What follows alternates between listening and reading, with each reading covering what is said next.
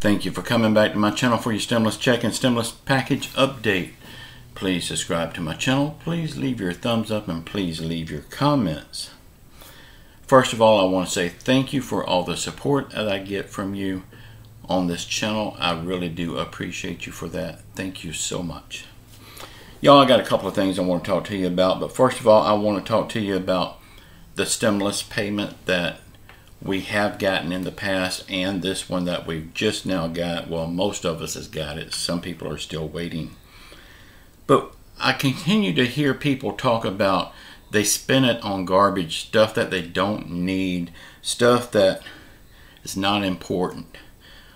Well, that is totally wrong, because most people spend it to catch up their bills and to buy groceries. Most people did not even get enough to catch up their bills. So what one person does with their money is nobody else's business.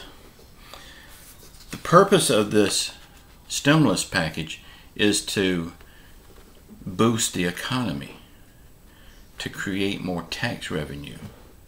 And it don't matter what you spend your money on, whether you blow it at the skating rink or at the movies, or you buy a new stereo, or you invest it, or you save it. It don't matter what you do with it. It's still creating more tax money. When you put your money in the bank and save it, do you think the bank just holds on to that money? No, they lend it out to other people. I hope Congress and the Senate is hearing this, because they seem to not know how money works. I'm going to explain to you how money works. But the banks do not sit on this money. They lend it out to other people. Other people builds homes, which creates tax money. Other people starts businesses, that creates tax money. Other people buys cars, creates tax money. Now I'm going to get into this deeper in just a minute. And it don't matter if you save it or spend it at the store. It's still going to create tax money. Okay, I'm going to ask you a couple of questions here. If I give you this piece of paper, how much do you think that piece of paper is worth? And then if I give you these two $100 bills, which by the way is fake money, and I'm going to give you a little secret. Most of the YouTubers that you see with all these thousands and thousands of dollars that they're flashing around on their videos is fake money. There's one huge YouTuber. His name is Grant Cardone. He tells you up front his flash money is fake. But anyway, what is more valuable? Actually, they're both the same, because this is a U.S. Treasury note. It is no good. It is worthless until you spend it. And the good thing about this is when you give it to me, do I have $100? No, I've got a note that says I'm owed $100 worth of goods. When I go and spend this at the store, I'm passing this $100 to someone else. And then they can go buy goods with that $100 and down the road. It has to change hands 7 times. If they just print money out, it changes hands 7 times before that $100 pays for itself. So are we digging a deeper debt by printing money? No, it all creates tax revenue. That's something that Congress and Senate just does not understand. So, what's more valuable? 2 $100 bills or one piece of paper? They're both the same until you spend this. You can walk around with a stack of these in your pocket. It means absolutely nothing. It just means that you have the power to buy something. That is a note, a promissory note from the Federal Reserve. Nothing more, nothing less.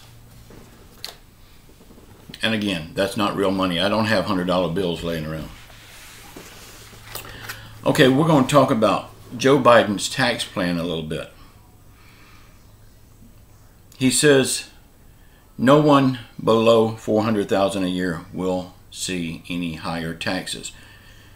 And that could be true. We won't see higher taxes, but we damn sure will see higher prices. We will pay this tax one way or the other. These people that makes more than $400,000, well, what if they only make $401? $400,001.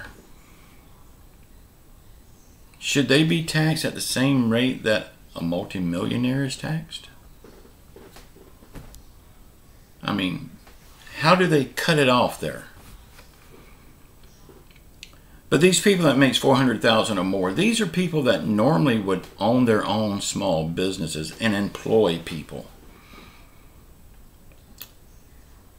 These people are not going to absorb this price, these new taxes. They're not going to do it.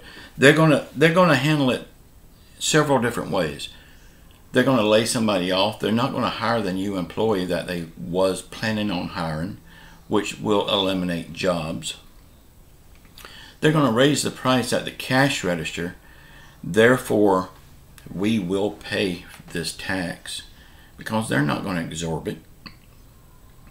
Or they will up and move out of the country and take their business and jobs with them, eliminating more jobs for the American people. So Joe Biden says if you make below $400,000, you will not pay any more in taxes. He needs to think again. I mean, common sense tells you these people are not going to absorb this tax increase. But then, on the other hand, we have to look at it this way too. I know a lot of people will bash on the rich people. I'm not rich by no means. I'm far from even being middle class, y'all. But these rich people has worked all their life to get where they're at. And I know you've worked all your life to get where you're at too. But these richer people, they either had a better education, better breaks, they was just better at business than we were. And they worked their asses off to get there. Why are we going to punish them for doing good? It should be a flat tax for everybody across the board. I mean, why should it be stair-stepped? The more you make, the more you pay. Well, if it's a flat tax across the board, the more you make, the more you're going to pay. But the percentage would still be the same. It just makes sense. It makes it fair.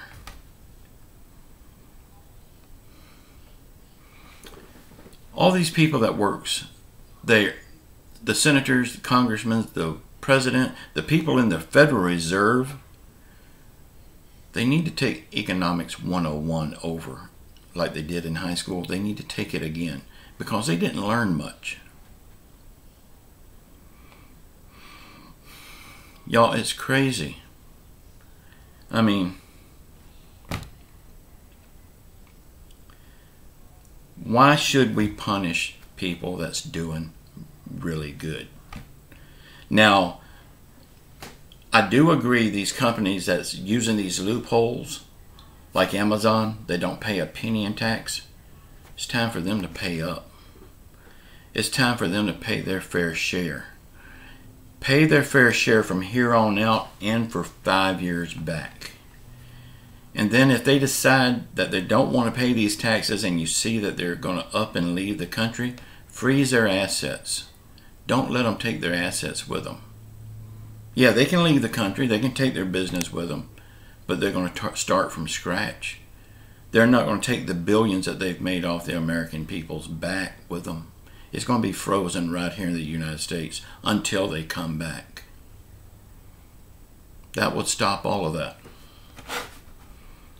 Make the companies that hadn't paid anything, make them pay their fair share. And then give a flat tax for everyone across the board, no matter their income. I mean, yeah, the very low income, they should not have an income tax because they're not making enough. So leave that part the same. But then once the stair step starts where it's going to tax people on the IRS end. Make it the same amount, just across the board. Make it a stair step and make everyone pay the same amount.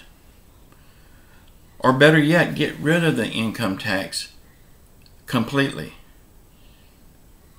and have a universal sales tax all the way across the board. The sales tax right now, I think in my state it's 7.5%. Make it 9%. And then everyone would pay taxes on everything. Every penny that they spend, they would pay taxes on it. That would even make it more fair than the income tax. Because then everyone, no matter your situation, you're going to pay the taxes. We're already paying them anyway, so just up it 2%. Makes sense to me. Y'all, I love you all. In your comments below, tell me what you think about all this garbage, and say a prayer for our country, say a prayer for our leaders, say a prayer for everyone around the world that's hurting through COVID, through financial problems, health problems, anything. The whole world needs a healing. Only Jesus Christ can do that. If we ask him to heal the world, he will do it. I love you all. Ciao.